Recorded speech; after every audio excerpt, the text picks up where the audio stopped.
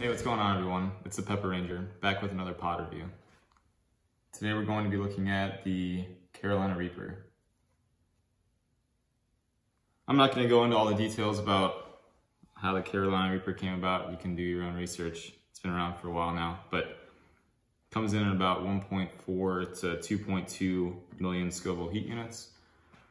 This was one of the 3 plants out of my 47 plants that I have that I did not start from seed. Picked this one up from a local nursery. So far it's been an alright producer for me, but the pods that it's coming up with are just super gnarly looking. Very wrinkly, bumpy. Some are starting to get the more pronounced tail. This was the first one that came off of it. Kind of muted, but it's got the nice folds and just super cool looking. So let's take a walk to the garden and check this plant out. All right, so here's my plant. Got a few pods ripening right now. This one has a really neat tail. Just kind of goes straight out. But yeah, here's the one we'll be cutting into. All right, so now that you've seen what the plant looks like outside, let's take a look at what the pepper looks like on the inside. First, we'll get another closer look at all the bumps this guy has. Let's cut it open. Safety first, always gonna wear the gloves, especially with the hottest pepper in the world. If you heard that, that was my cat going nuts about something. So here you have it. The inside of Carolina Reaper.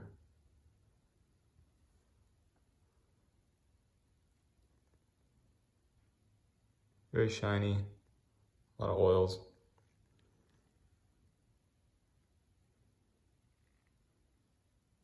Super cool looking. I'm gonna take the seeds out of this.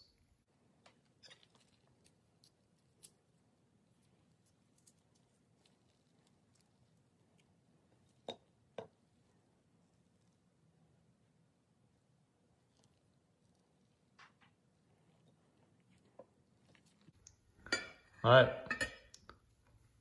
let's give it a taste. All right, one last look at the Reaper. I am only going to eat this tiny sliver. Let's see if I can get it around here.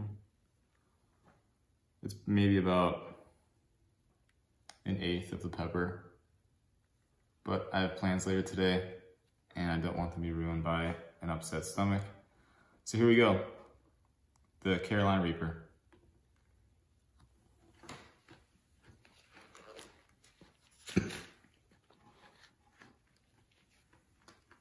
Super fruity.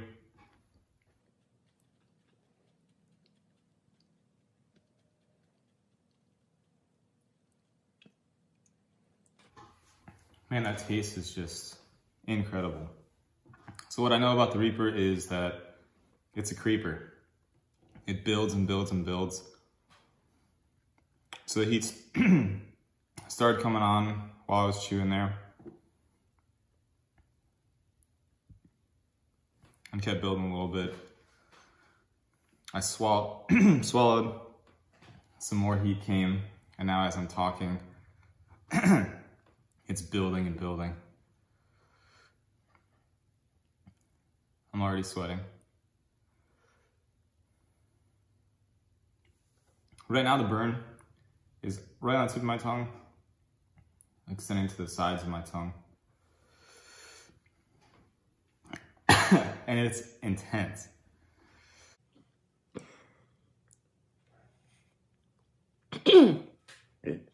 Excuse me. Chili burps. So, the ghost scorpion last week attacked my throat right away. And then the burn went to my tongue. This one, a little bit the opposite. Started at the tip of my tongue, worked its way back to the back of my tongue, back of the throat, And now it's, now it's getting me pretty good there.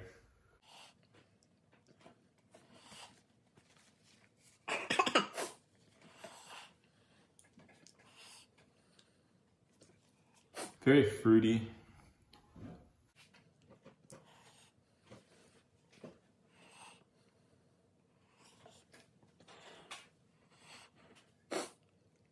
We're still building there. I'd probably say I'm about at a 7. Just like with the Jay's Peach Ghost Scorpion, my hands, my fingertips are starting to go numb.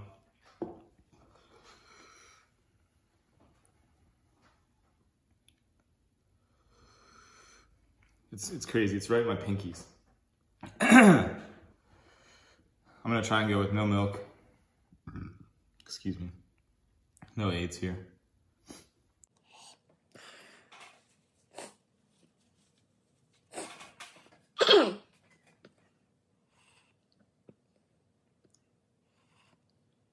So now the burn is pretty much all the way in the back.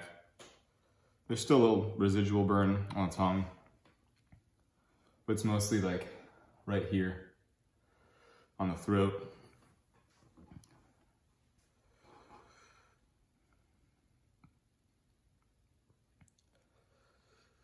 I think I could have eaten more.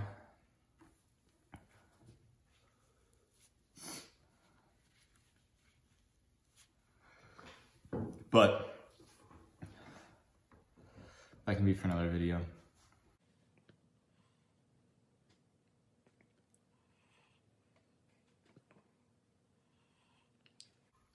So I think the building has stopped. I don't think we're gonna get any hotter from this point on.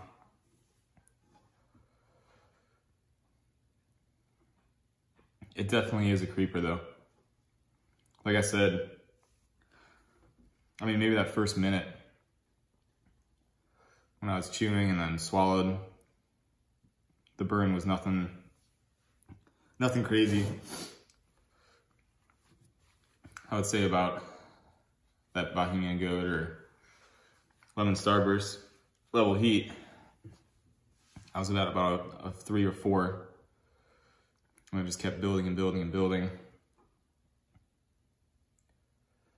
to where the hottest I got was maybe a 7 or an 8.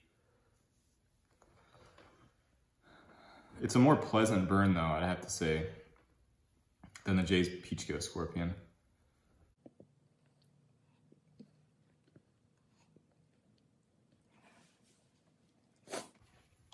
Definitely attack my sinuses more, I feel like. I feel like I'm draining like crazy, crying more.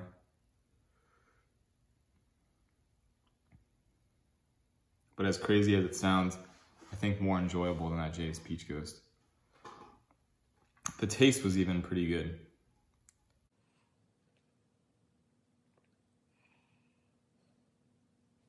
Yeah, I'm probably at about a 2 right now. I'm starting to feel it in my stomach now. That's pretty much primarily where the burn is. It's almost completely gone from my mouth. So yeah, that was the Carolina Reaper, and I'm the Pepper Ranger. Take it easy.